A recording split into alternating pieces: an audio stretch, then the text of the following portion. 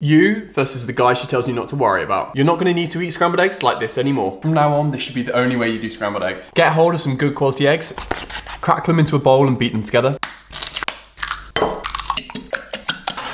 Add some cold butter into a cold pan, dip the eggs in. Now the key here is to do it on a low heat, keep stirring and take your time. We don't want to have any overcooked bits of egg. Now add your salt. Just look how good those look.